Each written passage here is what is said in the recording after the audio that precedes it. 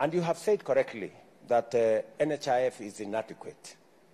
The reality is that we have to transition. I am very clear in my mind that we need a different health infrastructure. It is the reason why we have changed the law on delivery of health. Parliament has now passed 4 different pieces of legislation that will help us achieve 3 things. Number 1, we want to make sure that level 1, level 2 facilities have adequate medicine and adequate personnel. Number 2, we want to make sure that as opposed to NHIF, which catered largely for people who had a pay slip, we're going to have the Social Health Insurance Fund. This time round, that fund, it doesn't matter whether you have a job or you have no job. The Social Health Insurance Fund will register every Kenyan.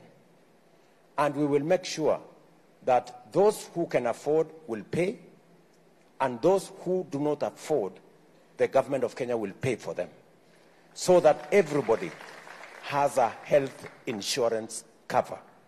And then number 3, because I told you 3 things.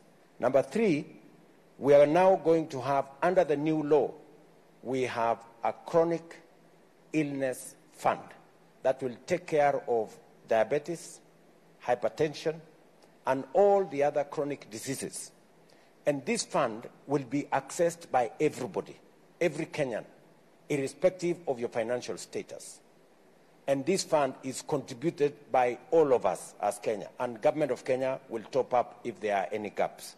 So, for the first time in the history of Kenya, people who suffer from cancer, people who suffer from diabetes, people who suffer from hypertension, who today cannot go to hospital, because if you go to hospital, you will get a bill of 1 million, 2 million shillings, 3 million shillings. You sell your house, you sell your furniture, you sell your livestock, you sell everything you have, and you end up in poverty.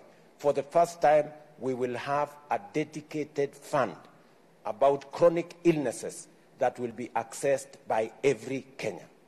That is the new model that we are rolling out as a country.